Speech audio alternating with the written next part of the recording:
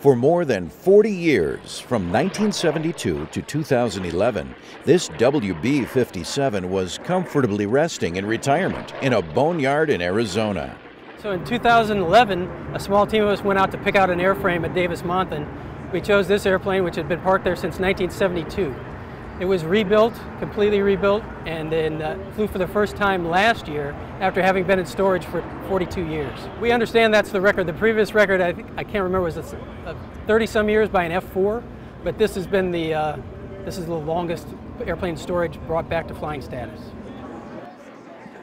And while this eye-catching plane was brought back to flying status, it's undergone many upgrades to make it useful today. The unique feature of the WB-57F model is that its wingspan is twice that of the original ones. So the F models have a wingspan of 122 feet 7 inches. The penalty for that is they're extremely susceptible to fatigue, which is a factor of the long wing and the type of material they used. NASA has replaced most of the material in the wing, and that's no longer a factor.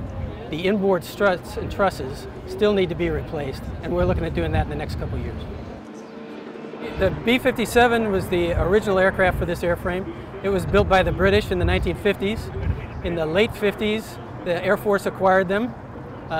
They were built under license by the Martin Company. In 1963, the General Dynamics re-winged the aircraft to create the airplane we have today, the F model, which has a 122-foot wingspan. The Air Force flew them operationally through most of the 60s, but by then the U-2 had taken over much of its mission set, and so the Air Force transferred 2 of them to NASA to use for airborne science.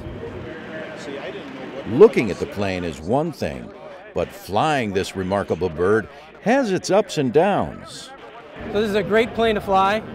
The sexy part is walking to and from the airplane. Sitting in it for 6 hours is not that much fun. But it has improved dramatically. You do have a great view at 50,000 feet, and at 60,000 feet you can see the curvature of the Earth. It gives you a real feeling for how small we are and how big the Earth is and how fragile it is. Yes, sir. Thank you very much.